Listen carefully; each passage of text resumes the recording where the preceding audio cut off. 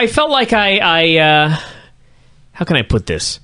I felt like I'd made a what do they call it when like you go to therapy or something like that, and a breakthrough. A breakthrough. Yeah. Felt like I made a breakthrough this week with this show because the show aired and I didn't give a shit about it. You know, you've been to this level before. Not really like this though. Like I totally didn't care. Like I felt about this show like exactly how I felt about Ultimate Fighter this week. You know, it's on for an hour. Some of the stuff was all right. Some of the stuff, like the fight, sucked. Then it ended, and in like a minute later, I literally tried to forget everything about it. It's kind of how I felt about this show.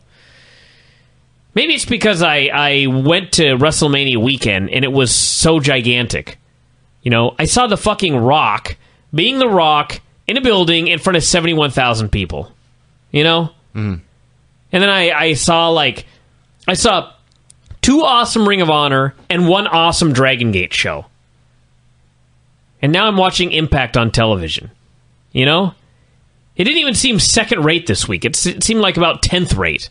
Oh, yes. No, it was that. Yeah. Like when I think of quality professional wrestling, it's like, okay, you know, WrestleMania, the biggest show of the year, and 2 great ROH shows, and Dragon Gate.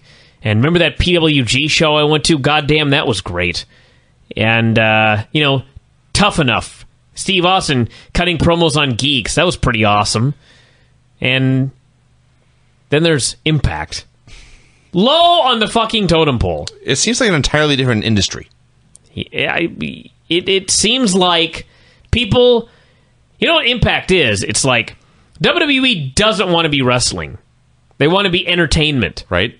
And TNA, like, they're proud to be wrestling, but they have no idea what they're doing. Sure. I mean, this is just like... Lance brought this up.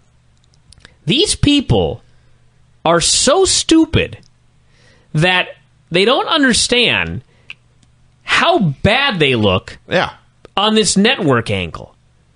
The network angle, everybody, for those of you that think, the network angle, which, by the way, is nobody in TNA, the network angle is that TNA is so shitty and the ratings are so low that the network, Spike TV apparently, has to step in to try to make the show better. Right.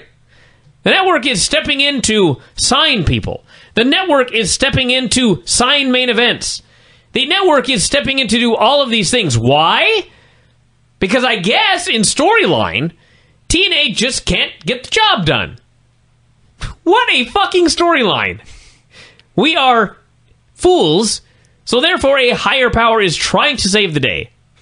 Yes. Wow. That is a money storyline right there. And that's their main storyline. The network. So this show opened up with a recap of last week's show, which I missed. It was actually a hell of a recap. They showed the Chris Daniels return, jumping off the cage. Made the angle look really cool.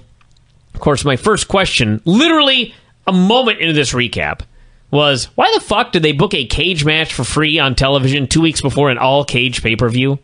Is that not an elementary mistake? Because they are fools. Yeah, that's the answer. So Daniels came out and cut a promo. And this was funny because, again, these people are complete idiots, these writers. They have him talk about... His line is like, I've had a contentious relationship with this company. I've been on their good side. I've gotten myself in trouble. I've been fired. And then later on in the promo, he says, my best friend got beat up, so I figured now was the time to return. You figured? So you can come and go as you please? Because that's certainly not what you said a minute earlier. Right. So he talked about how, you know, his best friend got beat up. He had the line about how AJ and I have been on both sides of the fence. You know, we've been friends and we've been enemies, but we always had our backs. Really? So when you hated each other, you had each other's backs? By the way, I'm not blaming Chris Daniels for any of this. Because I saw Chris Daniels in Ring of Honor this weekend, and he's a megastar. Then you put him on this show, and you write a bunch of shit for him, and he's just another geek.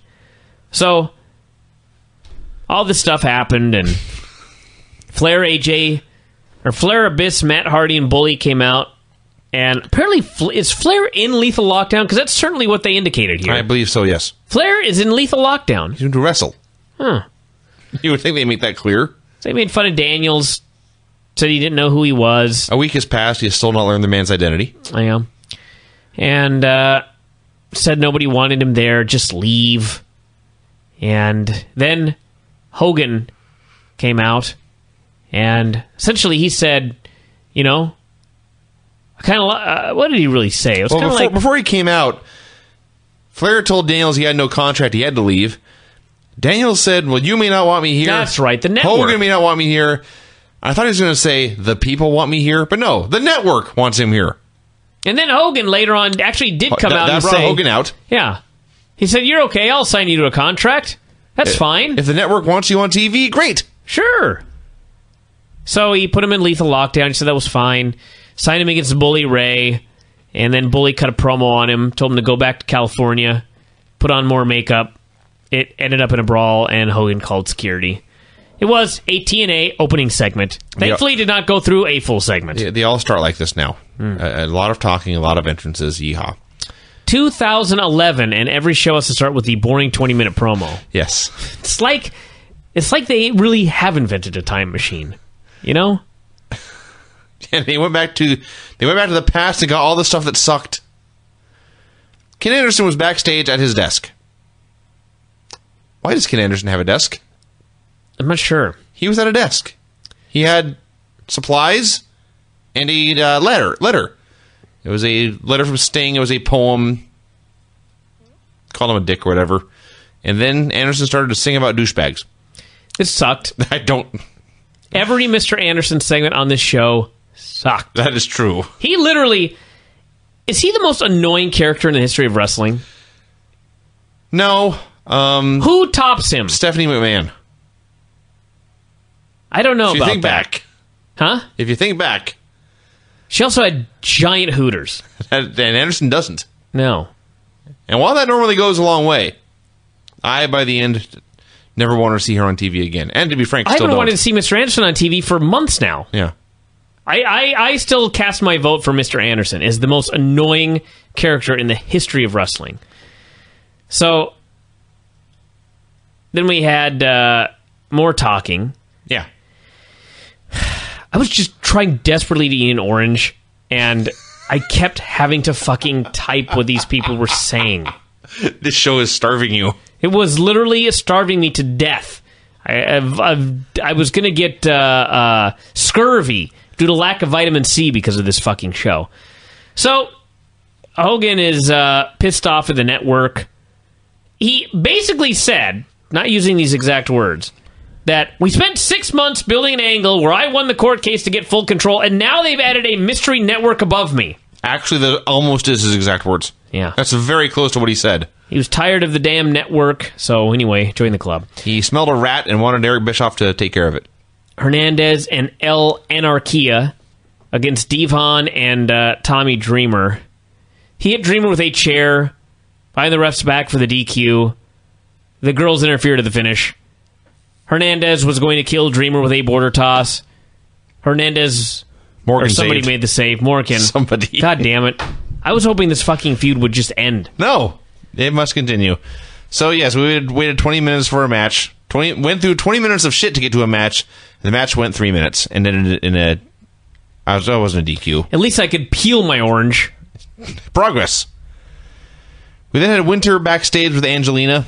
Angelina was still in a stupor, a comatose, a trance, whatever you want to call it. Drugged! Drugged. That is the angle. It is. She's on drugs. Winter was scolding her for wanting to team with Velvet Sky again.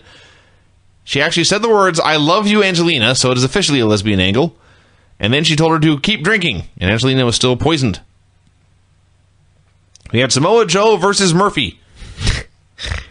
Samoa Joe versus Murphy. I'm going to say this again. Samoa Joe versus Murphy. At least he beat him fast. Pope was on commentary. He came out to do commentary for a match that went 30 seconds. Mm-hmm. Choked him out, chased Pope to the back. Never saw them again. Never again. Kane Anderson, after diligently working hard at his desk, took a break to go get some coffee. He's a receptionist now. Guess. I wish he was. I would prefer that. He went to get coffee. He found another letter from Sting. It made him angry, and he cursed. The most annoying character of all time. Why was he so angry about this letter? I'm not even sure anyone actually even comes close. Velvet and Angelina against Sarita and Rosita. Angelina came out as a zombie. God, this sucked. She's a zombie. She walks to the ring, practically covered in dirt. Velvet, though, while she recognizes that things are going wrong and she has to guide Angelina around by the hand, was still content to team with her. Well, of course. I mean, people talk about enabling. Led around by the hand in this company all the time. At least with Jeff, they told Sting to pin him in 30 seconds. So, Winner comes out and she makes the sign of breaking a stick in two, at which point, which was apropos, at which point Angelina beats up Velvet, and then Rosita pinned her. I'm almost positive they piped in booing here. They have. 5 shades of awful was this. They may not have done in this segment, but I have caught them piping in crowd noise before when you hear a reaction and you look at the people and no one was making this reaction. This blew. This is very, very terrible. So Anderson was on the hunt for Sting. He ran into Eric Young and Orlando Jordan. In the most annoying manner possible. Of course. Can I add that? You may. So Eric started talking about champions. It was stupid. He advised Kid Anderson to search for Sting in the rafters. That's what he said.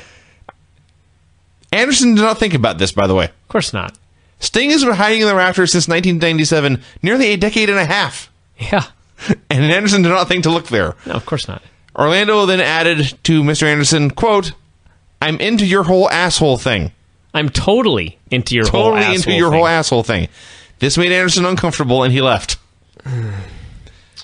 Glad we'll write another letter, hopefully. Then we went to commercial.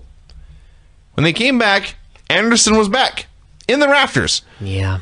This segment was shot like a horror movie, where you were down to the last survivor and the monster alone in the haunted house. He was creeping around with a pipe, looking back over his shoulder, looking left, looking right, looking up, looking down. Then, of course... I have one word for this. Shit? Excruciating. It was not good.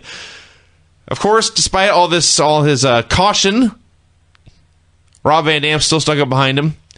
He was dressed in a trench coat, you see, to fool us into thinking he would be Sting for 4 seconds. So he attacked Mr. Anderson. He beat him up for minutes. He beat him. Minutes? Hours! He beat him and beat him and beat him. And after this thrashing, after this mauling, this manhandling, he got down on the ground and he put Mr. Anderson in a head scissors. That's what he did. He beat the shit out of him, like, with all sorts of stuff. And then he puts him in a head scissors. It's not like Anderson was fighting up and Rob put him in a head scissors to hold him down. Mr. Anderson was down on the ground, prone, beaten, defeated. And then Rob squeezed his leg with his thighs. Squeezed his head with his thighs. Yeah. This is the longest segment of the show. Then they went to commercial, and when they came back, they replayed it. Yeah. Now, it's very important to note that Mr. Anderson was left for dead. Due to the power of Rob Van Dam's thighs. He was left for dead! So Sting came out. He called out Rob Van Dam. RVD showed up. Sting said he returned to TNA to stop Hogan and Bischoff, but he got distracted by Rob Van Dam and Mr. Anderson. He started talking about how Sting's title, Rob never lost it. Rob said they had been on different pages since March of last year when... This is all they did to recap whatever happened in March of last year, 13 months ago. All I remember is 1,000 baseball bats. So Sting apologized.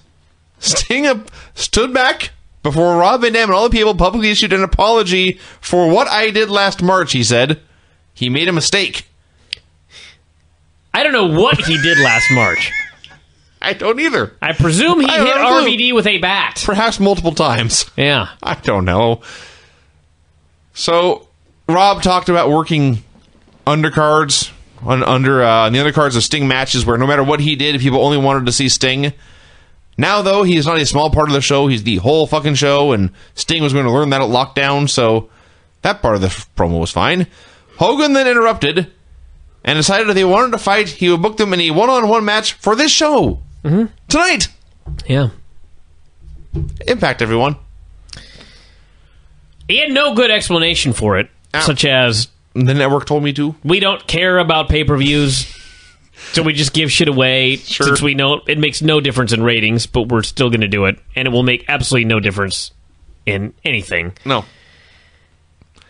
So Madison... Except it will prevent people from actually buying the pay-per-view. Good. The less people who watch this product, the better. Madison and Tara were fighting backstage. Tara didn't want to follow Madison's orders. Madison said, if you don't, you'll go back to scrubbing toilets. So apparently that's the only two things Tara can do. Wrestle professionally or scrub toilets. Just say, go to school, kids. Yeah. They went off to do some sort of mission. There was too much screaming here. It sucked. Bubba Ray and Daniels was signed earlier, and I just learned at this point it was a lumberjack match. Yeah. Why? Why not? Of course. Robbie E. and Generation Me against Kendrick, Saban, and Suicide. Match was alright. The story is that Generation Me were having problems. Max was trying to boss his brother around. And finally, Jeremy refused to listen, so Max gave him a draping DDT.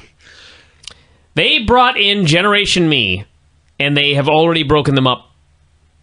Yeah. You must... in TNA, no tag team is allowed to get along, even when they really are brothers. Well, Beer Money is. They're the only ones, I think. I guess so. Even Gunner slapped Murphy the next segment.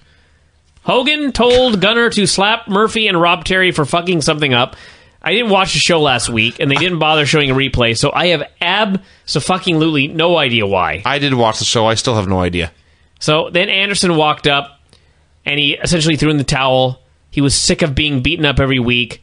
He wanted to be the special ref for the main event. Hogan said he'd been waiting for this day to come. And Anderson played it up like he was joining Immortal. And Hogan told him to take the pipe in case he needed it. Trying not to bite Hogan in the ass. So then we cut to outside, where in a giant pile are Tara and Madison and Mickie James in the motorcycle. The bad girls get back on the bike and drive off. The cameraman runs up, actually puts the camera down, and then tries to help Mickie. So yes, that was the angle. Madison's orders were, Tara, run over Mickie James with your motorcycle and murder her. Yeah. And make sure that it's in close proximity to where cameras will be. Sure. Plenty of witnesses. And by the way, there is footage of this, so will charges not be filed? Of course not. Of course not. We had Bubba Ray versus Chris Daniels in a lumberjack match. It was fine. Daniels had the win with the best moonsault ever, but Flair pulled the ref to the floor. This was great. He pulls the ref to the floor, but, the ref lets it go, because it's, a few rules, I guess, here in this lumberjack match. So then they start brawling, and Flair punches Daniels with the knucks. Hogan punches him with the knucks, and Ray pinned him. Yeah, the key was, at one point, Bubba tried to use a chain, but the ref was not okay with that. But then when Flair pulled the ref out of the ring to break up the pin, the ref was totally fine with that. So you had I hate inconsistent. You had shit. I hate inconsistency. You had a shitty segment produced by shitty people. You're not allowed to hit a guy with a chain in a lumberjack match. But a guy can pull the fucking referee out of the ring and the ref's like, who cares? Even though, he was counting a pin. It's blue. Indeed. The match was all right. It was everything fine. surrounding it was stupid, as always. always. Was shitty, yes. As always. And also, hell of a return in TNA for Chris Daniels. Yeah. Hits one dive, and then jobs. Jarrett came out for a promo inside a steel cage. Really. He said Kurt purposely violated his restraining order last week so he wouldn't have to wrestle Jarrett. He was ranting on and on about what a coward Kurt was and how he was the ultra male. He called out Karen Angle, but Kurt's music played, and then Kurt used Suicide's zipline to get into the ring. They were in the process of building the cage. He ordered them to put up the fourth wall. So here's Kurt's trap. He has caught Jarrett inside the cage, leading up to an all-cage match show, where the whole gimmick of a cage is no one can get in or out. So Jarrett looks around. He sees the angry man who wants to kill him. He is surrounded by four sides, and he turns around and he climbs out the cage and leaves. Mm-hmm. Just that easy. Mm-hmm. Gimmick dead. Yeah. God. So then They stared at each other. At least they built up kind of one match for the pay-per-view. You were left wanting to see Kurt get his hands on him. I had no problem with this segment. The only problem I had with this segment, in fact, looking back, this may have been the best segment on the show. That's entirely possible. The only problem I had with this segment was actually the zip line, but now that you've explained it was suicide zip line, at least there's an explanation for a fucking zip line being in the... I was sitting there watching and going, wait a second. This was your plan, Kurt? You came in before the show and installed a fucking zip line? Yes. It's ridiculous. But I can buy the idea that he stole Suicide's gimmick. So I give this segment a thumbs up, best segment on the show. It ended with Kurt on top of the cage, his music playing, and Mike Tenay said, this Sunday he will finally have the chance to get his hands on Jeff Jarrett. Haven't they got their hands on each other like 90 times? Well, moreover, he'll finally get his hands on Jarrett unless Jarrett runs away again, like he just did. Yeah. Maybe it'll be pin, fall, submission, or escape the cage. In which case, Jeff would have won. Oh, yeah. Anyway, Kurt did a backstage promo. He explained that he was not in jail because the cops watched the video. They saw exactly how Kurt was set up last week. They also were sure to call Karen a bitch here because she's a woman, and on TNA, all women are bitches. You know how stupid these people are? I thought I did, and every week they surprised me. These people are so stupid that nobody apparently thought, well, if the cops watched the video with Karen, wouldn't it stand to reason that they'll watch the video with the girls fucking running over Mickey James? They only watch the video that the writers tell them to watch. Huh. Cops are I think not trustworthy in Florida. I think the police should watch that video and send those girls to jail. I think the cops should watch this video and just start shooting. Tried to kill her. Yeah. So Kurt added that he would be having his case match with Jarrett at the pay-per-view, and he added, the network has added a stipulation. He would not tell us what it was. Why would mystery stip. The network give a shit about what's on pay-per-view? Don't know. That doesn't make any sense. No, it doesn't. Nor does having a mystery stipulation. We're supposed to buy the pay-per-view to see what kind of match it will be? Yeah, of course. People don't buy stuff for wrestling or storylines video. They buy it for stipulations. Hello? I mean, duh. Yeah, Rob Van Dam versus Sting in the main event. At least it was the main event. I've almost fallen asleep doing this review, everybody. That's how little I give a shit about this show. Rob Van Dam versus Sting with Mr. Anderson as ref. To stay awake. They did some stuff for a few minutes, and then Anderson laid out Sting with a mic check, and then Rob Van Dam with the 5-star frog splash and pinned him. So whatever. Anderson then laid out Rob as well. He was alone in the ring. For some reason, this made Murphy and Rob Terry happy. I'm not sure why they're chums now, but Murphy and Rob Terry came down to the ring clapping. They threw him up on their shoulders. They carried him around. Hogan came out on the ramp. They all gave each other the thumbs up. Then they put Anderson down, and he, of course, killed them with a pipe. This made Hulk Hogan very angry. He cursed a lot, and the show ended. I'm going to come out of my coma to just ask this question. All right. What fucking sense did this make? Let me try and figure this out. So, what was Mr. Anderson's end game? To make Hogan mad? I guess. Why? Because he's a badass with a disrespect of authority. Why is he mad at Hogan? Because he hates everyone. Because he's a Steve Austin ripoff. And Hogan is in charge. I just don't understand where... Even if you look back at the show, he went to join up with Hogan, supposedly, because he was sick of getting beat up every week, right? Right. Who the fuck beat him up? Rob Van Dam. Who he helped win? Am I missing something here? No, RVD. You're not. No. So just to look back here, RVD beat the shit out of Mr. Anderson and left him for dead. And Mr. Anderson's response was to tell Hulk he wanted to join up with him and referee the main event, at which point he helped Rob Van Dam, who left him for dead, beat Sting, and then he, I guess, laid out Rob, and then laughed at Hogan and revealed he had lied to him. What in the hell does anything have to do with anything here? I don't know. They're it occurs to me, they are, as we all know, trying to do Austin McMahon with Mr. Anderson and Hulk Hogan. Yeah, it's not working. No. It's not even close. Do you know? Well, there are many reasons It's not why. even the same. It's not even the same business. It's not even the same industry. For many months, even before Steve Austin and Vince McMahon were feuding, they teased tension. There was Austin ruining Mike Tyson's appearance, and Vince, even before the title match, saying he absolutely did not want Austin to win, but then he did, and they tried to get along, but Vince made sure he was the boss. So the point being, Vince gave Austin, he acted like an authority figure, which gave Austin cause to rebel. Hogan and Anderson, their paths have barely crossed, except that Anderson hates him, but he hates everyone. Well, one of the big things with Austin and Vince was Vince kept trying to get the belt off of him. Yes. Apparently, this brilliant idea that Mr. Anderson has is, I'm going to keep fucking with Hogan until he's so mad that he gives me a title shot. Is that supposed to be his idea? I guess. This is so stupid. Let's stop talking about it. Why is writing this shit so fucking hard? To the back! All right, we're going to talk about Impact today, a truly horrendous program. I hated this show passionately. You know, before the show even went on the air, I watched a horrible show.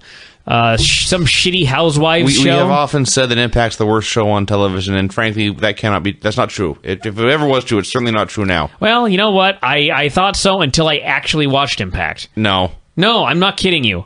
Impact is just, it hurts me. Listen. No, you want to know why, Vinny? Because yes, actually. I'll tell you why. Because, okay, I put up with that Housewives show for a second just to get an idea of how horrible it was. And you know what I did? I stopped watching it. That makes it better than Impact? Yeah. Okay. Because I don't have to watch it. No shit. Yeah, that's all I'm saying. I don't have to watch that show. I can just change the channel. But unfortunately, I am forced, literally against my will, I feel, to watch Impact. And thus, it is the worst television show of all time. Literally of all time. Because it of all the bad shows, it's the one you have to watch. It is the one I have to watch and I just can't get out of. Well, I'm going to describe the 10 minutes we saw of The Real Housewives of New York. Oh, God. Because I can do it quickly and in a way everyone here can understand. You know those parts of Impact, and actually there was not a great example of this week, but usually there's one scene in Impact. You kidding me? There were at least 3. There's a scene in Impact, after seeing the Housewives show, they all paled in comparison. And there have been many worse examples on Impact in the past. But usually there's at least a segment a week wherein there are 2 or more girls screaming at each other and calling each other bitches, and it goes on for like 2 minutes, and we hate it. Real Housewives is that segment for an hour. Were you in a coma this week or something? Or how did you miss Velvet Sky and Winter screaming at each other? Outside the door? Velvet called her a bitch on at least 6 occasions. I believe she called her a bitch exactly once. No. Perhaps I'm confusing bitch with biatch.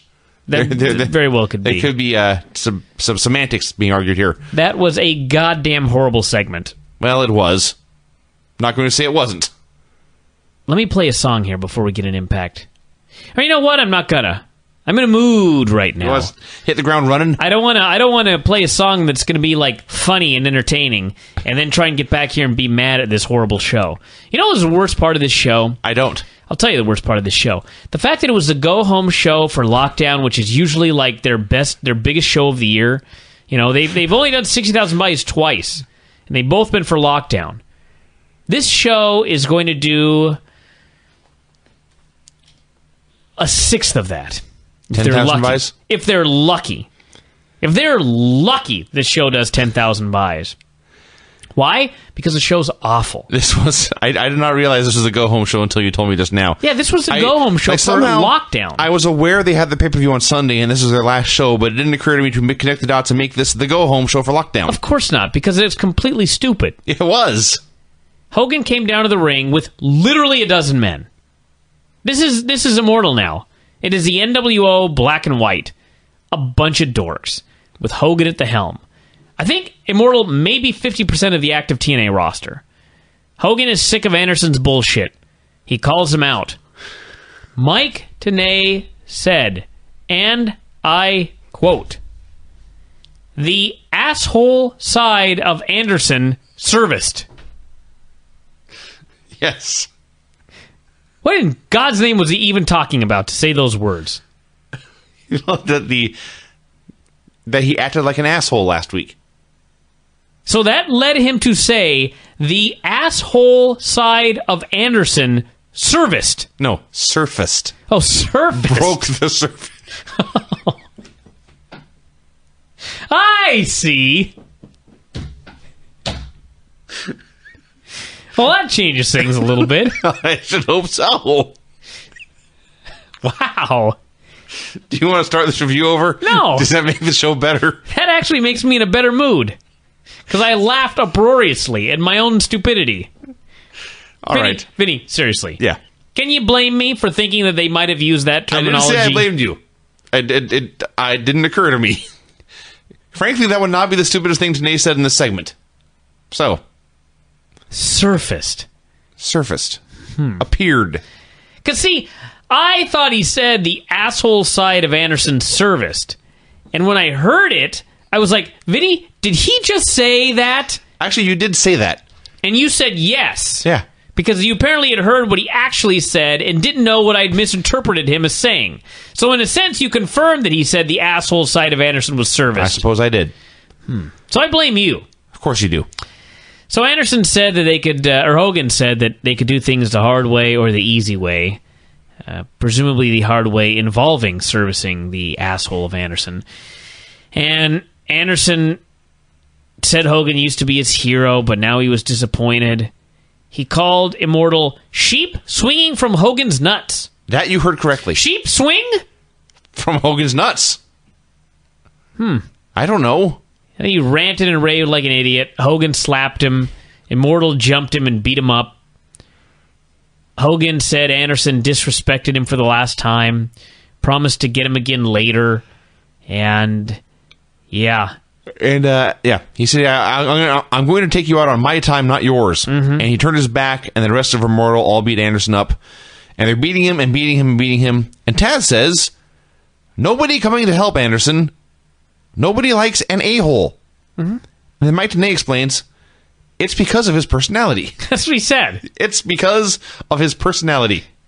This is not only a babyface. This is theoretically the top babyface. Well, I guess Sting would be. This is the second biggest babyface on the roster, where one announcer just said, nobody likes an asshole, and the other announcer said, it's because of his personality that nobody came to help him. Mm-hmm. Your top babyface. So anyway, sucked. It did suck. Then we had the shitty segment with Velvet banging on the door, and Winter walked out and said Angelina was resting, and Velvet wanted to know what Winter had done to her. Listen very carefully to what I'm saying, everybody, because this is going to make... I'm going to talk about this more later. Velvet was banging on the door, and Winter said Angelina was resting. And Velvet said, Winter, what have you done to her? What have you done to her, Winter? So Velvet said she was going to call out Angelina tonight, and when Angelina showed up, she was going to give her the receipt she deserved. As noted, multiple usage of the word bitch in this segment, and it sucked. It did suck. No argument there. I like the idea that apparently Velvet keeps Angelina drugged. Winter. 7 days, or Winter keeps Angelina drugged 7 days a week. Just leads her around, lives her life for her to keep her as a submissive partner. Now, before we move on, I just want everyone to ponder this question. If Velvet knows that Angelina is drugged, why does she want to kick her ass? Well, you see... I just want you to ponder that for a while. All right, we'll come back to it. Mm-hmm. Immortal was having a party. They had just beat up Ken Anderson. Bischoff was the party pooper. He announced he had a call from the network. And the network had booked a 3-match Fortune vs. Immortal series, with the winner getting the man advantage lockdown. This made everyone angry. Heels with no confidence. Yeah. Hogan was mad at Bischoff, said it was his job to find out who was giving the network information. Told him to go take care of it. Bubba tried to calm Hogan down, saying basically, look, we'll just win the matches to get the man advantage. Who cares? Giving him information on what? What to book. He said the network's not that smart. So they watched the show? I guess. So, Crimson versus Doug Williams. Oh, Bischoff said he'd take care of the network and problem. Hogan said to Bubba, before you kill anybody, I want to find out who this is. Yeah. Crimson, Doug Williams, Orlando Jordan, Jesse Neal in a four-way. Respective tag partners from the corners. They apparently just randomly had a Lucha Rules match with guys getting in and out without tags. Taz had absolutely no idea why this was taking place. It was comical because he realized he had no idea what was going on, and so to sound like he didn't know what was going on, he started breaking down the specific suplexes that Steiner and Crimson use and how they differ. One uses a high crotch hold, one uses a high collar hold. Do either of them use a cross buttock hold? I don't believe so. At least not in suplexes. So Abyss comes out and he attacks Crimson and he beats the shit out of him outside and he slams him onto a guardrail that's flattened. A choke slam, actually, onto a flattened guardrail on the floor, which has to suck. And Mike Tenay, in as calm a manner as possible, notes, the monster never forgets. The monster never forgets, does he? No shit! The man put a board covered in nails in his fucking spinal column and put him out of action for months. And you're shocked he does not forget this act? Well, in Tenay's defense, Abyss has been back for like a month and hasn't done anything yet. I see. So apparently he did forget and was then reminded. Orlando pinned Douglas. Orlando now is wearing essentially a leotard. Yeah. No buys. The wrestling here was fine, but the booking was, as usual, stupid. Jesse disappeared because Steiner and Shannon were brawling to the back, so he just followed them, waving his hands in the air. Then Crimson was going to follow them when Abyss killed him, so it came down to Orlando versus Doug, and they still couldn't stop doing shit. Eric Young got in the ring for comedy, and Magnus tried to interfere, so they had 5 guys in the ring running around. It sucked, and then finally Orlando just hit Doug with his finisher and won. Lame. Yeah. Brother Ray and RVD meeting. Basically, Brother Ray is trying to recruit him to Immortal, and RVD can't decide what he wants to do. And of course, no one cares. No. Why would you? We saw... Because RVD is like the most unlikable babyface. Well, besides Anderson. Oh yeah, I guess that's true. But we saw, I believe last week, Anderson joined Immortal and then just turned on them anyway. So why should we care if RVD does? I don't have any answer for you. It's kind of a rhetorical question. That's why I was going to do 10,000 buys. If that, I don't know. The fact that they've done 10,000 in the past boggles my mind. Kazarian versus Matt Hardy. They've done 60 before. Yeah, I know. It's weird.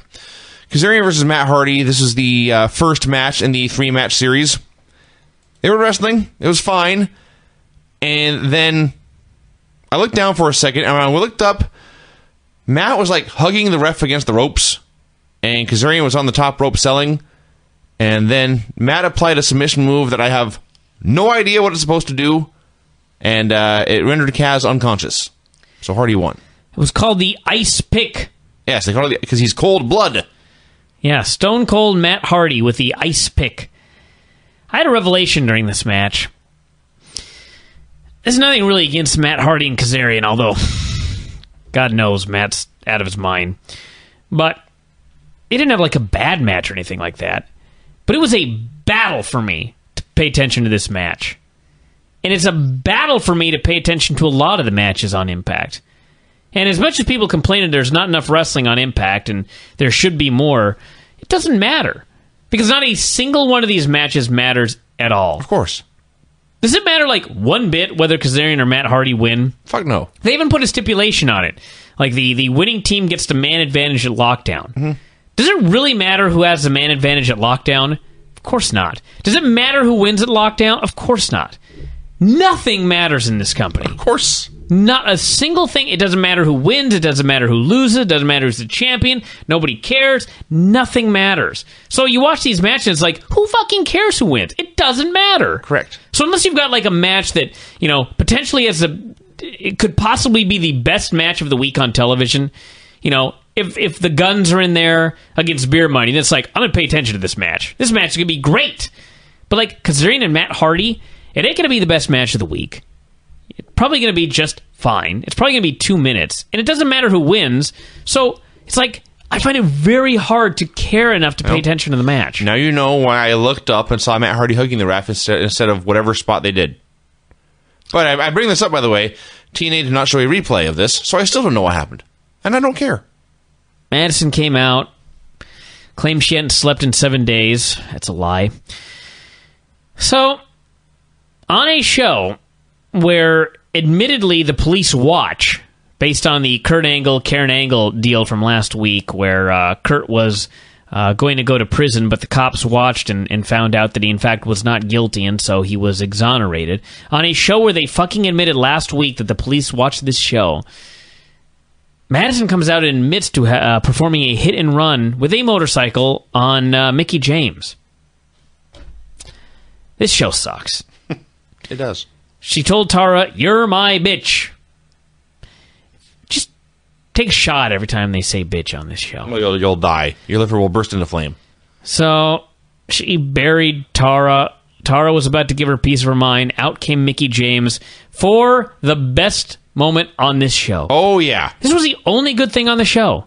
Mickie James cut a promo on Madison Rayne, and she showed you how it is possible to do a great interview, as a woman, in fact, where you don't say bitch 50 times, and you do not just scream at the top of your lungs. Correct. She cut a passionate promo. That's a great promo. Stating her case and saying she was going to kick this girl's ass at the pay-per-view and win her championship. This was by far, like, there was nothing even close. By far the best thing on this show. She was out there with her arm in a sling. She said it didn't matter what Madison had done. She wasn't going to stop her from showing up at the pay-per-view. She said Madison had made her life a living hell.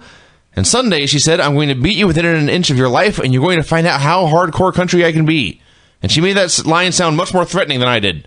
A fantastic promo here by Mickie James. Yeah. Great stuff. Angle, Joe, and Morgan against Jarrett, Hernandez, and Pope in a random match. Joe and Jarrett got tags. Horrible comeback by Joe. I don't even know if it was his fault.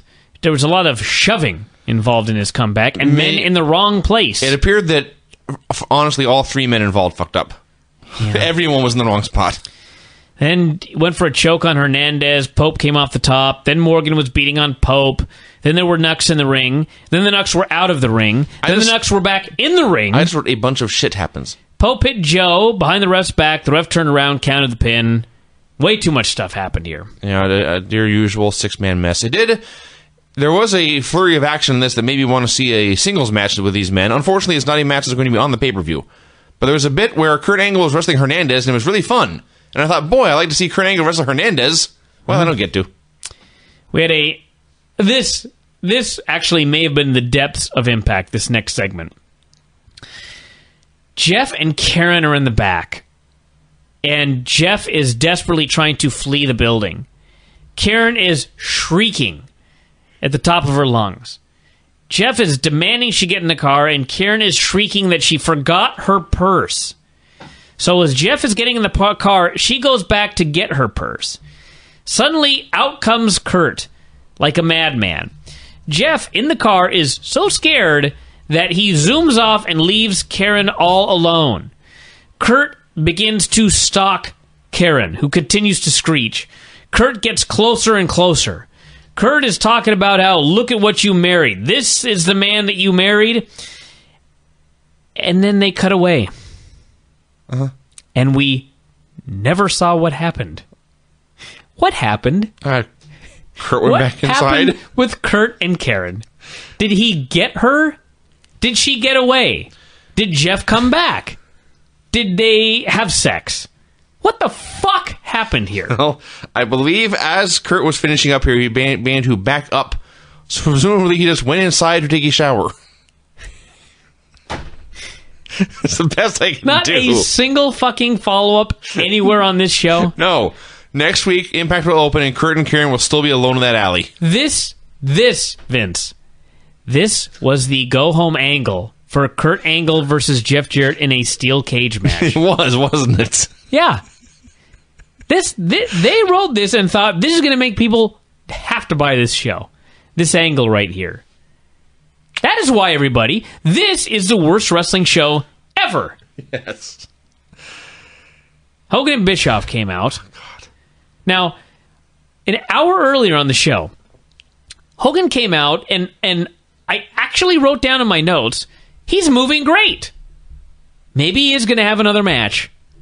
So, 1 hour after I remarked this in my notes, Hogan comes out with a giant back brace on, and he can hardly move. Were we abducted by aliens? Have we suffered missing time? Was there a full week or maybe a month of television where Hogan went from walking around great to suddenly being crippled? Because I could have sworn that, I was sitting in the same spot all night.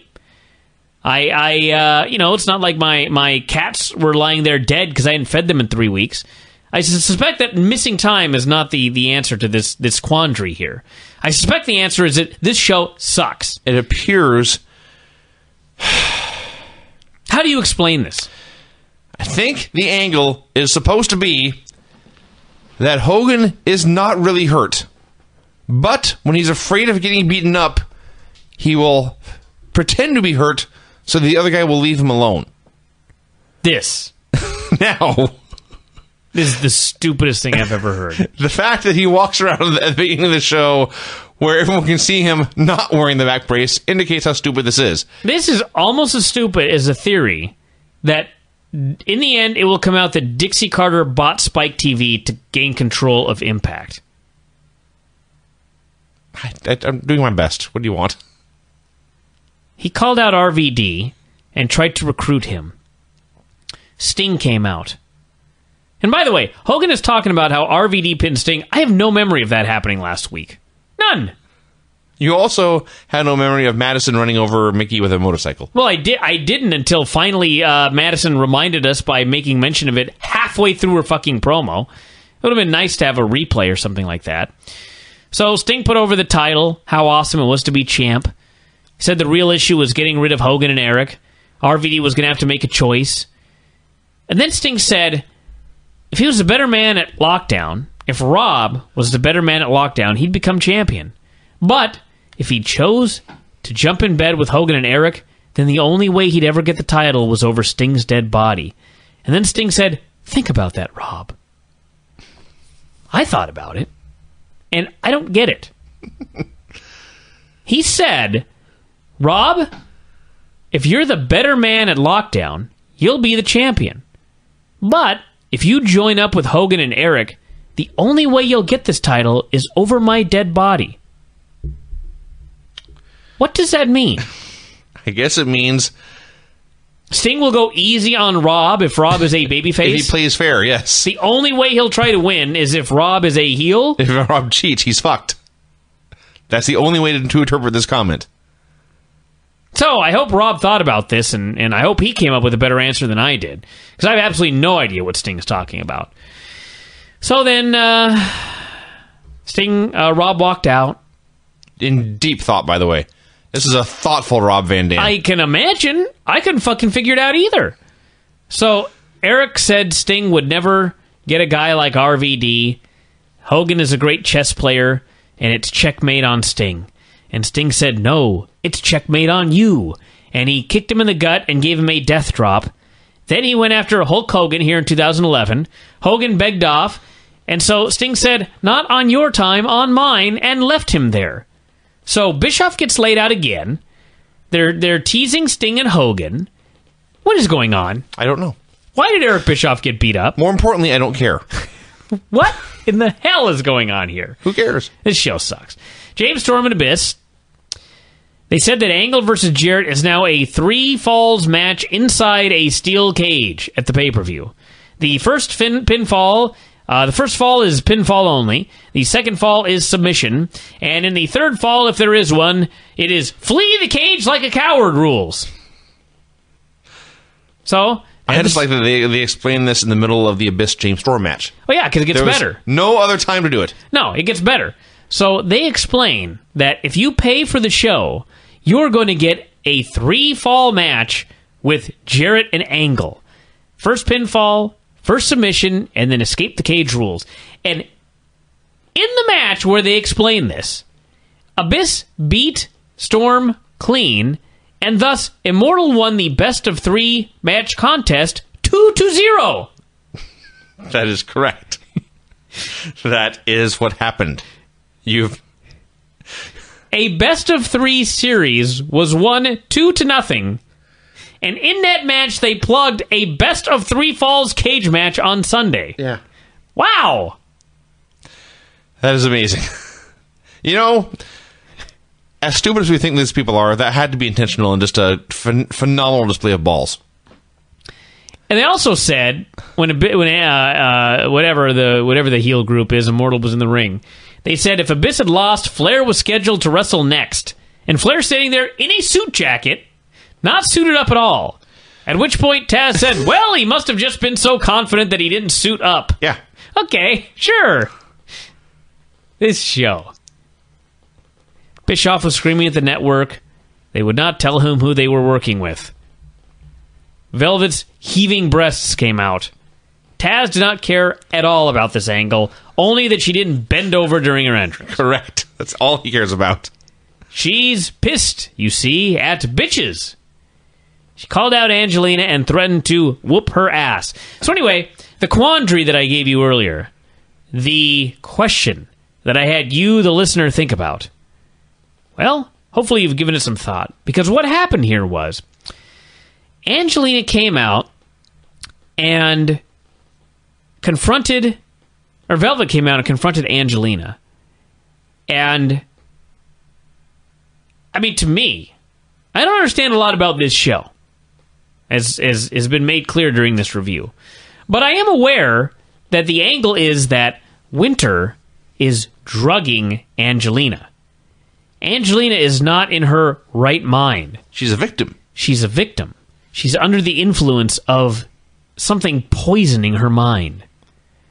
Velvet knows this as well, because Velvet addressed it earlier. What have you done? What are you doing to her? So with all that said, Velvet calls out her friend, who is not in a proper state of mind, and she decides she's going to beat her up. So Angelina fights back, kicks the shit out of Velvet, and apparently we're supposed to feel bad for Velvet. Why would we ever feel bad for that woman? Why would we care about any of these people? Well, at least, in storyline, Angelina is in fact a victim. But apparently she's supposed to be a heel, and Velvet, who's beating up her best friend when she's at her lowest point, drugged into a state of zombie-like zombiness, she decides she's going to kick her ass. And fails at it. And gets her ass kicked as a result. Completely unlikable characters in every conceivable way. I disagree with you now. This is a great show. This show is stupendous. I cannot write a dumber show if I tried. Yeah. So, yes, Angelina beat her up, hit a reverse DDT on the chair, and that was that. Is there a match between these two on Sunday? Does this have anything to do with anything? I don't think so. All right. I don't think they're actually wrestling. Just checking. They did a great go-home angle, if you want to call it that. If you want to attempt to call this great. At least there was some heat put on who was supposed to be the babyface for a match that's not taking place. Yeah. So then Anderson came out to run the Immortal Gauntlet. And this is what happens when you tape 3 weeks in advance. Raw ends up doing a live gauntlet, and you look like you're copying them 3 days later. And not only that, the Raw Gauntlet had superstars like, John Cena and Randy Orton. This one, the gauntlet was Mr. fucking Anderson against, in succession, Murphy, Rob Terry, Gunner, and finally Bubba Ray. That's his gauntlet. You actually got one of those, not wrong, but not enough detail. He was introduced as the TV champion, Gunner. Yes. Gunner! Anderson versus Murphy. Anderson versus Murphy. What a rib. Anderson sold 95% of this match, which went a minute, by the way, before hitting his finish. This would have been a bad independent match. Anderson then faced... Remember, Tanae said, remember that Murphy, as of late, has been in the Immortal Doghouse. Yes. Why? I don't know. What did Murphy do? Something happened. I don't know. Anderson sold for 95% of the match with Rob Terry until he hit his finisher on him. Then we had Gunner, who, by the way, Gunner, I mean, he's in there with Mr. Anderson, so, you know, it's not really a fair comparison, but Gunner looked like Ric Flair in this match. He's definitely better than Murphy. Anderson only sold 80% for Gunner before hitting another mic check.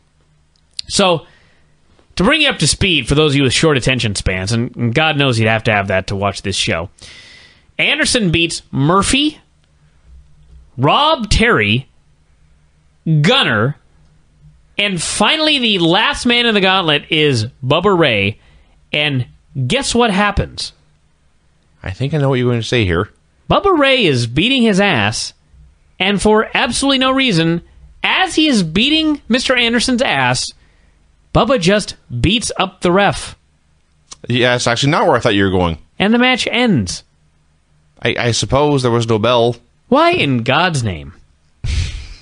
In the main event of your fucking television show, on the Go Home Show, would you fucking book a gauntlet match with a bunch of fucking geeks? You make people sit through this gauntlet, and at the end of the gauntlet, you have the heel. And it's not even like Mr. Anderson was running wild, and he was about to hit his finisher on Bubba Ray when Bubba attacked the ref for the DQ. No, Bubba was beating the shit out of Anderson, and for no reason, he beat up the referee for the disqualification. Yeah. Did I just talk about how nothing on this fucking show matters? Well. And you know what? I bet you good money that if you sat down with somebody in TNA and you said, why in the fuck did you do this? They'd say, they'd have an explanation, of course. They always do. Explanation would be like, we didn't want to beat Anderson or Bubba. So why the fuck did you put them in a match together? Why in the fuck did you book this match if you didn't want either man to lose? So, after this shitty disqualification, in the main event of the Go Home Show, they drag Anderson up to the stage, and Hogan comes out to put him through a table. By the way, is Hogan versus Anderson on the show Sunday? Don't believe so. No. So, Abyss comes out. Actually, first Sting comes out to make the save. Then Abyss comes out. Then Sting beats up Abyss. Then Sting beats up Bubba. Hogan hobbles away. Looks 500 years old. And then the show ends with Sting. Actually, this is just this segment. Sting is standing over Anderson, whom he'd saved, pointing the bat at him in a menacing manner. And Taz wants to know what's going through RVD's mind right now. Who cares? Really? Swear to God, who cares? Sting is standing over him with a bat pointing at him, and we're supposed to care in the slightest what RVD is thinking right now? Why would we care? I don't know. I don't have an answer. And the show ends with reactions from people. James Storm is freaking out that he lost to Abyss, and now the heels have the man advantage. This was at least good, although there was a lot of yelling.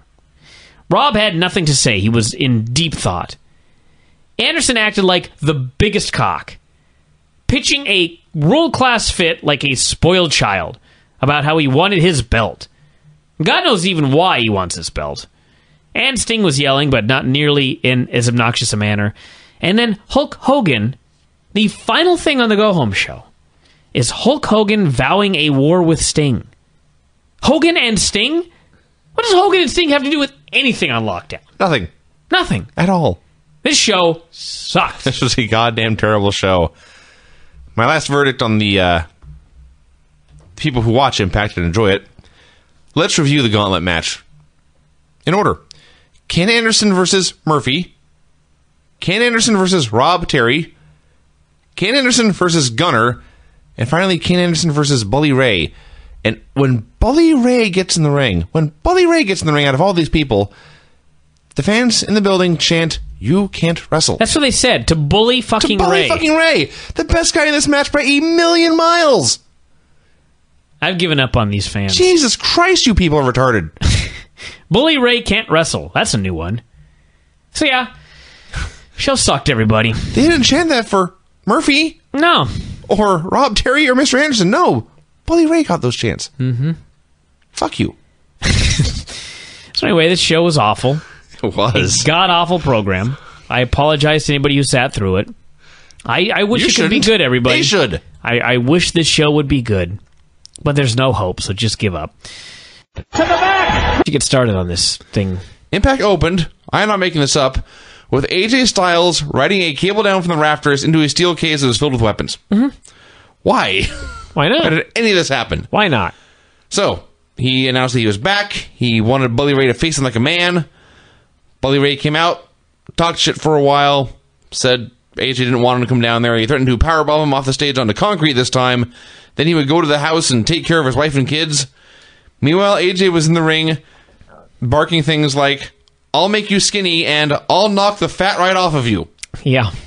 That would be a great gimmick. I loved how Mike Tenay, as Bubba is heading down to the ring, says, and finally, the showdown. Finally! AJ returned 4 days ago. How about when Bubba said, I put you in the hospital for a month? A month, with a cervical injury. Yeah. Well, I mean, let's be fair. Putting a guy in the hospital for a month is like putting him in a hospital for 6 years anywhere else in TNA. They didn't actually have the brawl. They had a quick brawl. Yeah, AJ, they did have the brawl. Hell of a brawl. Okay, hold on. Okay. So they had a brawl. AJ put him on a table. He climbed to the top of the cage, and he was going to actually do a dive and put him through the table when Bubba fled. Yes. So they didn't actually give you the finish. They did not give you AJ putting Bubba through a table, which I was actually stunned. I expected AJ to put Bubba through a table. I was certain that he was going to actually do this move. We should also mention that Daniels and Gunner were involved in this skit. Yeah. Just, I don't even care about the details. But now, yes, I might add that when AJ went to the top of the cage to do the thing on Bubba through the table, Bubba got up and left the cage. He just walked out. Well, so, why the fuck was there a cage there? I don't know. We will discuss later the pointlessness of the cage match in TNA, if any of you thought there was a point at all. So, after this ends... You know, let me say something about the cage match in TNA. All right. When they had the all-cage gimmick at Lockdown, it's always so stupid. Because even, for fuck's sake, on the pre-show match, they started brawling outside the cage. Uh-huh. So why is there even a cage? Don't know. Well, the answer I always thought was, well, everyone can just make each other bleed. As it turns out, no one bled until the semi-main event at Lockdown. So, I don't know. I don't know the point of all cage matches. It's just there. Guys go in, guys go out. Guys have to escape. Guys interfere. I have no idea why that cage is there. No one bleeds. No one is kept in. No one is kept out. What's the fucking point? So in the main event, someone can jump off it. Oh, woo! We'll just have one fucking cage match then. I agree. I will say, though, let's be honest, though. To be honest, because I'm a fair man, Lockdown always does well because for some reason, the fans still want to see a show where every match is in a cage. I remember they did that with Tim? Tim Flowers would do an all-cage match every year, and he would always say, this is like, I swear to God, this is a quote, the marks love them. I don't know why. I think they're fucking boring. But every year he did an all-cage show in November, and it always was the biggest attended show of the year. Yes. So anyway, way to go, TNA, for doing Lockdown. Sure. You still don't have to do a cage match, though. No. So, the last we saw AJ, he was literally standing atop the cage, sad he did not get to jump off. So then, Murphy and Rob Terry come out. AJ disappears. Terry gets in the ring. As they're coming down to the ring, Mike Tenay says, and I quote, "Now what?" Now it's Taz. Whichever. So they get in the ring. Terry, Mike Tenay at least knows he's hosting a wrestling show. Taz is apparently oblivious. Terry, why are men heading to the ring? He called out AJ. He also called out Beer Money. Said they had something to prove to Hulk Hogan. That's what he said. Murphy and I have something to prove. I don't know. I don't care anymore. They're going to get payback for what Beer Money did to Ric Flair. They challenged them to a title match right there, and that, by the way, is a torn rotator cuff that will supposedly keep Flair out. Well, it will keep Flair out of action for a long time. They showed clips of the finish, and yes, said Flair had already undergone surgery, and he does have a torn rotator cuff. And they showed a replay and tried to explain what was going on. So good on you, TNA. Sure. So Beer Money accepted. led to a match, Beer Money versus Rob, Terry, and Murphy inside a steel cage. Yeah. Rob Terry is a very bad pro wrestler, and he had a very bad night.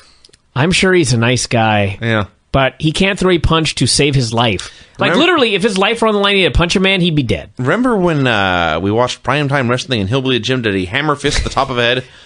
So much better than Rob Terry's punches here. Yeah. And then he had to take a spine buster, and he had no idea what he was doing. He just stiffened up. He did that. That's actually amazing. Rude got him over for that. So, that being said, Beer Money, they got through their finish. They hit their suplex and then their DWI finisher. The place went crazy. The match was not a failure. It was better than you would think. It's one of those where, in a weird way, this is one of Beer Money's best matches because the end result was a positive, and when you consider what they had going in there, what they were working with, a great accomplishment here for Beer Money. They are good professional wrestlers. They are really fucking good. The Jarretts arrived in a horse-drawn carriage. The best thing on the show by far was Karen Angle's breasts. She had huge tits tonight. And they were there. In fact, they were visible. Where did I write it? I realized, it was when they came out for the actual ceremony. I wrote that Jeff and Karen's tits came out. And part of me thought, Brian, you always yell at these TNA writers for being misogynistic and that sort of thing, or, which I'm not, in saying that her tits came out.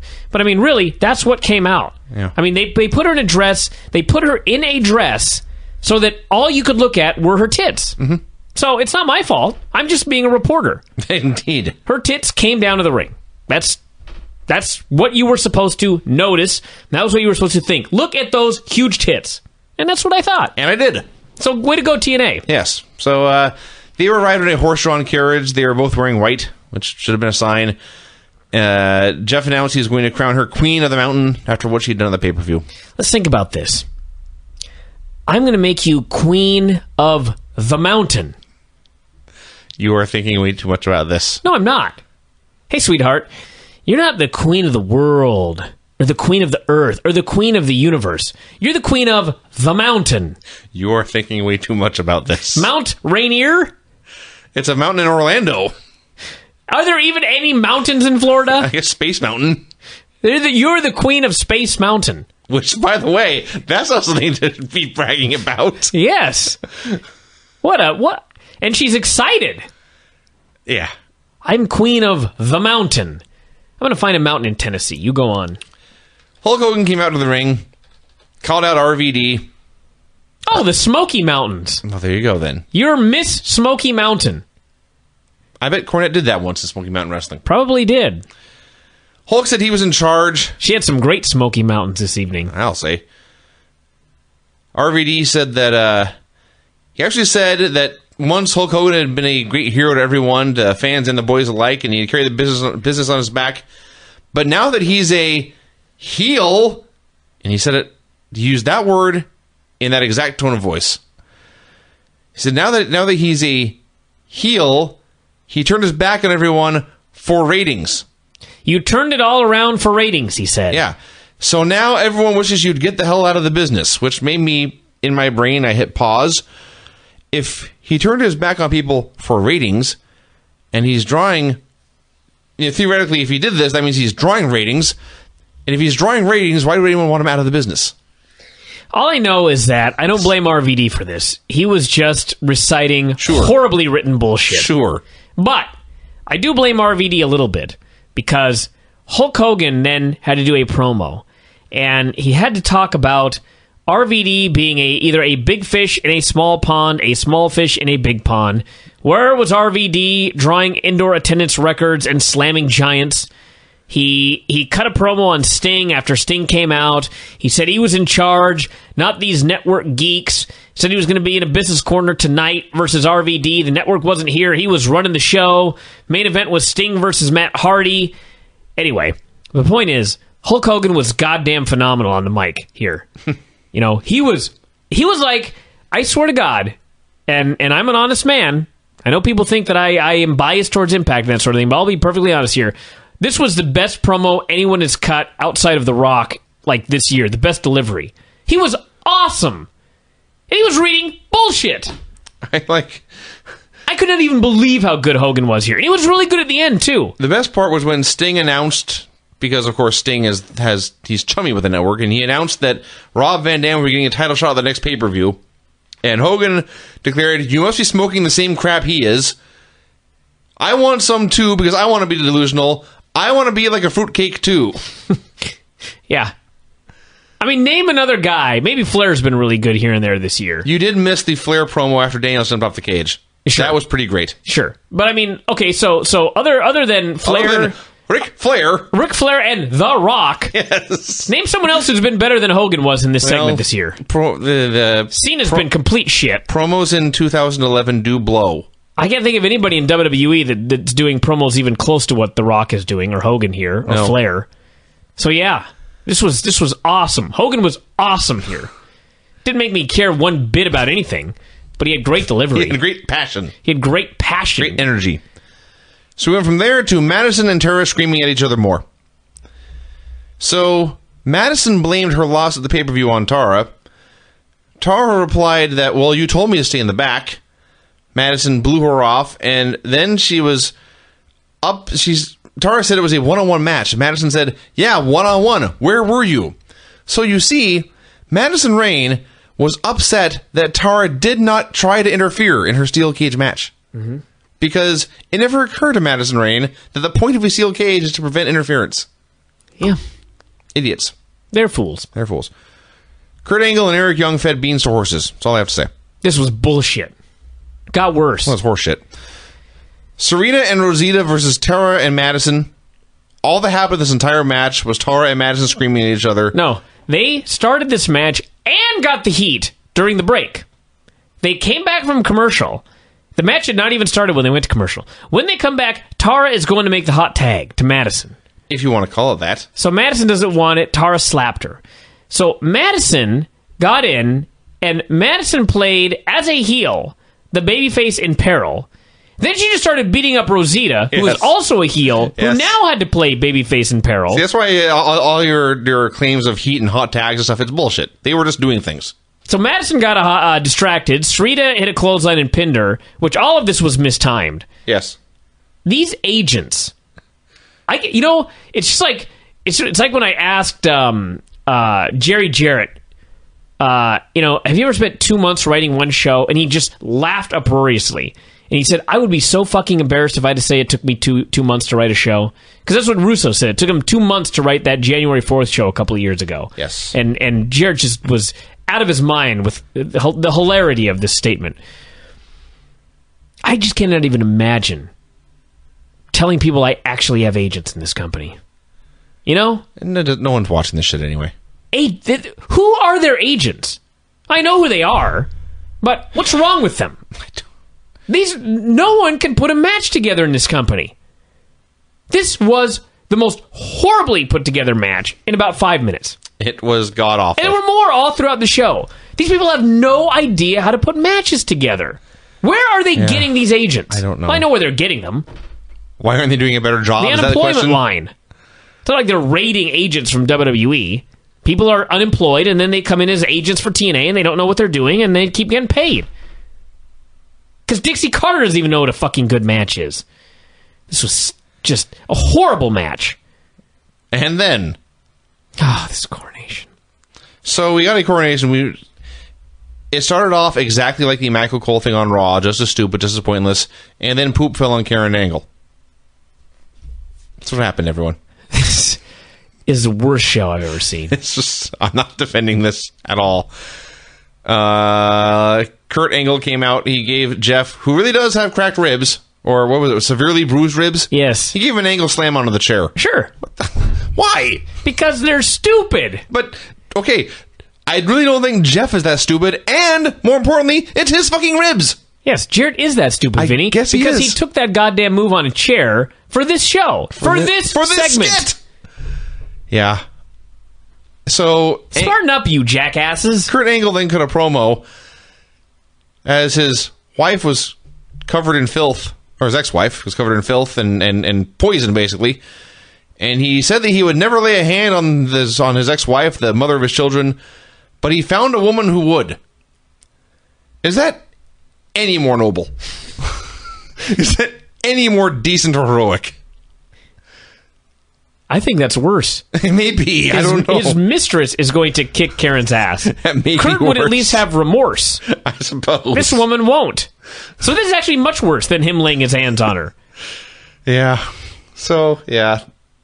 This segment was horrendous. It was the worst. That may have been the worst Dave Pat segment of the year. Hulk was backstage talking to Abyss. Then he told Abyss to hide, basically, so he could talk to Anderson. He asked Anderson who the Spike exec was. And how did Abyss hide, by the way? He stood in the exact same spot and they moved the camera. That is true. That is true. Hulk said he hated Anderson, and 10 years ago he would have done something about it. Anderson tried to get him to try something, but Hulk is old, so nothing happened. He had Abyss versus Rob Van Dam. Anderson was the biggest asshole. I know that's his gimmick, but he was such an asshole, I felt sympathy for Hulk. I was hoping Hulk would hit him with the pipe. I don't think that's what I'm supposed to be thinking right now. I don't know. I can't even understand this Mr. Anderson gimmick. I just don't even get it. It's like, yes, he calls people assholes so they cheer him, but he's such an unlikable character all the time. Yeah. You're begging for someone to kick his ass. Yes. And he's supposed to be the babyface that you feel sympathy for.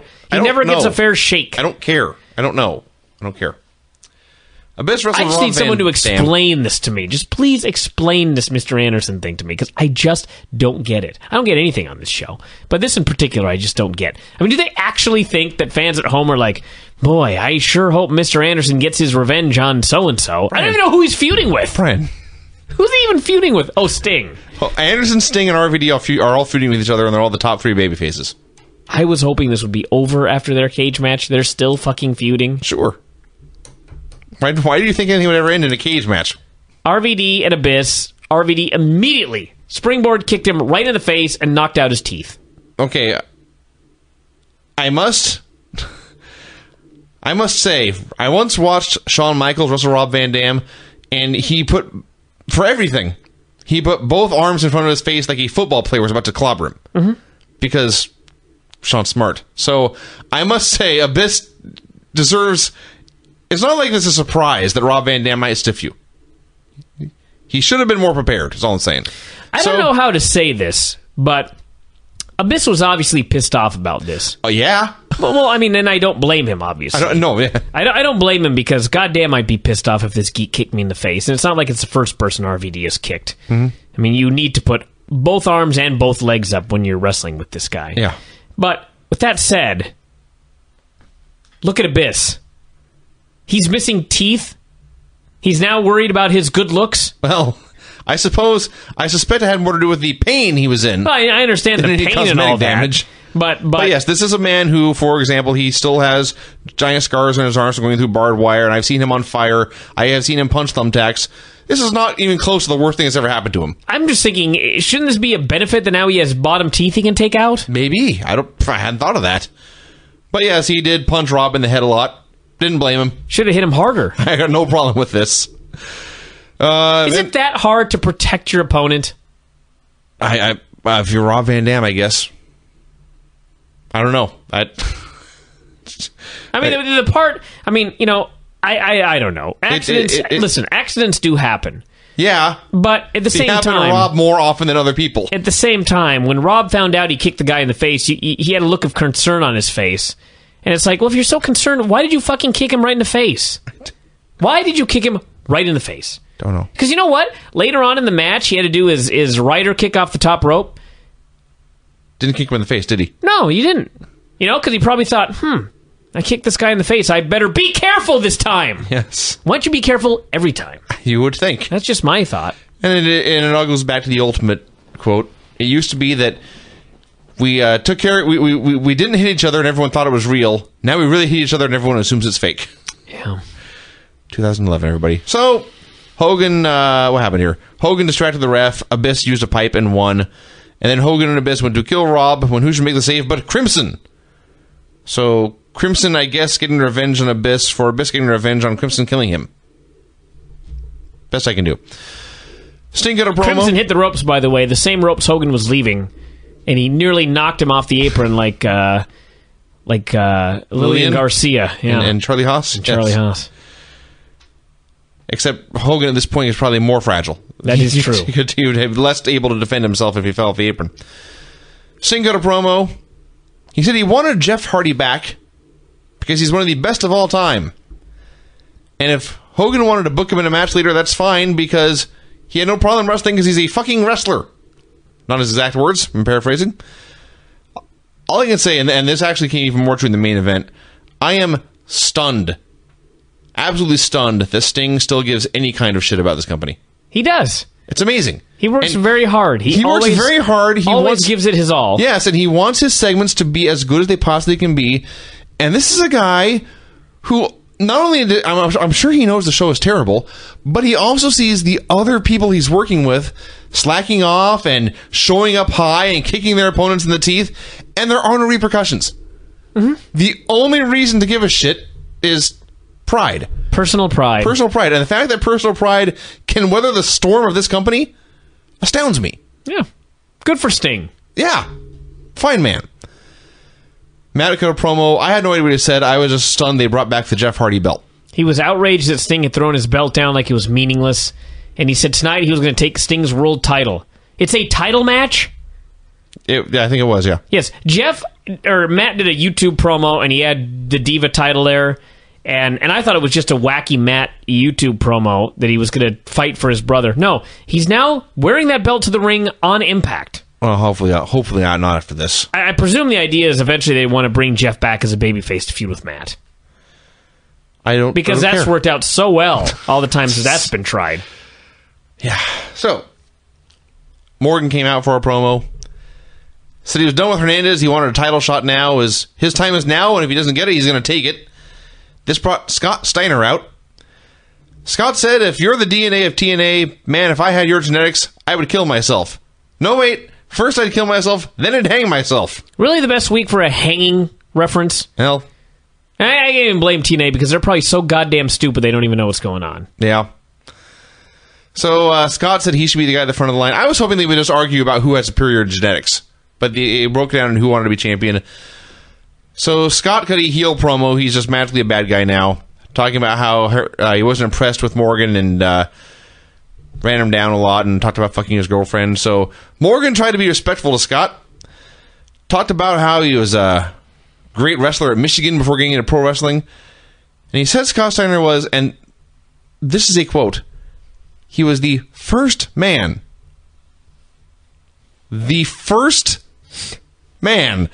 to bring sports into pro wrestling. Mm-hmm. He was the first athlete to cross over from amateur to pro. Scott Steiner, everybody. He's 120 years old.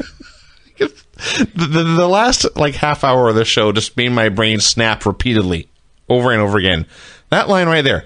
Never before has a man crossed over from athleticism into pro wrestling. Yeah. Because before Scott Steiner, all pro wrestlers were not athletes. They were, not only was it fake, but they were not athletic. So this ended with Scott kicking him in the balls. What happened was Steiner, in the heel, in a fair fight, kicked the larger Matt Morgan's ass. Yes. Yes, I watch this fucking show every week. I don't know what's wrong with me. Don't know what's wrong with the show. Okay, there's more. Who should appear on television cutting a promo but Miss Tessmacher? Brooke's ass has returned. But we still can't see her ass. She was cutting a promo. A passionate pro wrestling style promo. She said a lot had changed Jesus Christ. A lot had changed since she was gone. But one thing that had not changed... And by the way, 4 months, she said. Yeah. Like this had been an eternity. Like epochs had gone by. Eras. One thing that had not changed was her determination to be a champion. How is that not a change? You never mentioned that before. Not one time. She may have. No. On, Explosion. She just talked about fucking Kevin Nash and the Pope. And probably Eric, too, if I go back at it. That's all she ever did. And then Eric demoted her to being a pro wrestler because that was a lower status than whore. That I remember. Wow. That's what happened. Well, it is. So I hadn't looked at it that way. that is exactly what happened. And also, by the way, because she's a woman in TNA, she must say bitch during her promo. Of course. Speaking of, my notes. There was another line here that somebody did. What was it? It was very early on in the show where it actually may have been. It wasn't Hogan. It was like somebody brand new who used the same line on my time. Who was it? I don't remember. It's Hogan's deal lately. Yeah, but I like 8 people have now used that term on my time. Yeah. It's like the same guys writing all this shit. It's amazing. Okay, my notes for the next segment begin with a one-word sentence. It just reads, Velvet. Let me talk about this segment. Okay. Velvet is backstage, and she's all wrought up about Angelina. She actually says, Angelina's my friend and all, but she went too far when she hit me with my own finisher, a DDT, and left me laying. Now, normally I don't remember a goddamn thing that happened the week before, but I do remember that last week on this show, Velvet, knowing that Angelina is not in a proper state of mind, demanded Angelina come down to the ring, and she tried to kick Angelina's ass. After admitting that she believed Angelina was drugged and not herself, she still was going to kick her ass. And Angelina, in the fair fight, kicked Velvet's ass in self-defense. Velvet, the babyface here, sees this completely differently. It's actually even worse than what you're saying. Because what Velvet said was, she knew, and this is a quote, Angelina has not been of her own mind and body, but then she went a little too far. That sentence right there, if you have a grasp of the English language, you should realize makes no sense. Well, no, cannot be comprehended by a rational human being. She talks for a little more, and then she said, know what I'm saying. And I thought, no! I have no idea what you're trying to say. So Winter showed up. They screamed at each other for a while. Velvet explained why she had not gone to the authorities with this. She admitted that Angelina had been drugged. That's the word she used. You drugged her. So she said she had not gone to the authorities because she was having too much fun taking care of things herself. You were a shitty friend. Yeah. So then Angelina showed up to kick Velvet's ass. She hit her once, and after that, it incapacitated Velvet to the point where she could not defend herself any further, but she was capable of forming complete sentences while getting her ass kicked. Mm-hmm. Angelina threw her into a wall repeatedly as Velvet screamed, Angelina, what are you doing? Yes. This was unbelievably horrendous. This is a horror. This is bad sketch comedy level. I could not. This Angelina Velvet Winter storyline is the worst storyline in professional wrestling in maybe the entire decade. This may be worse than the Kane Edge feud. Jibby. Yeah, it is. By far. You're right. By far. Significantly worse. So, the main event was Sting wrestling Matt Hardy. In a world champion versus Divas champion match. Yes. It opened. Matt coming out with that fucking belt around his waist looks like such a geek. Yeah. Yes, he does. Matt Hardy is a geek, and he's a bigger geek with a belt around his waist. With this belt around his waist. Before the match started, Immortal and Fortune got into a brawl. Sting got distracted by this brawl, was watching it. And I mean, did he come up with this idea like he went to them and said, why don't I come to the ring wearing Jeff's belt? So that he could go to the ring with a belt around his waist, a world title belt. Is that what he did? Have you been paying to what Matt Hardy's been doing with his life for the last 6 months? I realize that, but I just like, what? There is nothing I would put past these two men. Just bury my head. What? I just bury my head. Oh, yeah. So Sting was watching this brawl, just chilling, when Gunner runs out and hits him in the leg with a fucking lead pipe. Oh, yeah. Yeah, let me talk about this.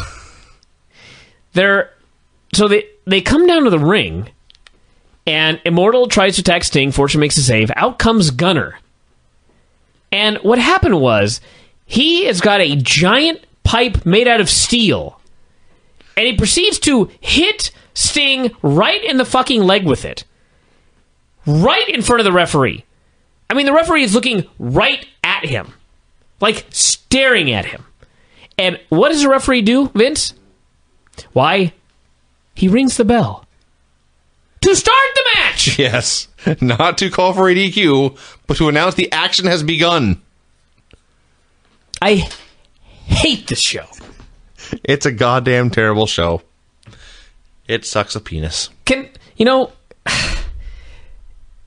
There's nobody in this company that will pull together all the referees and explain that when someone is going to attack somebody, don't fucking look. Is it that hard? Tie your damn shoe. Vince, there were guys in Tulalip that were better referees than everybody in TNA, except maybe Earl Hebner. This was Earl Hebner. No, this was his son. I'm pretty sure it was his son. Oh. Fuck, I don't know. But I mean, for fuck's sake, I am now numb. I am now numb to shitty refereeing in this company. In Tulalip Championship Wrestling, the referees knew not to look at interference. Yeah.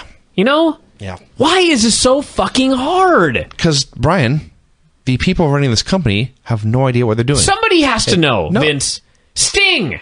Can't Sting say to the referee, okay, before the match, Gunner's going to hit me with a pipe, so make sure you're not fucking watching.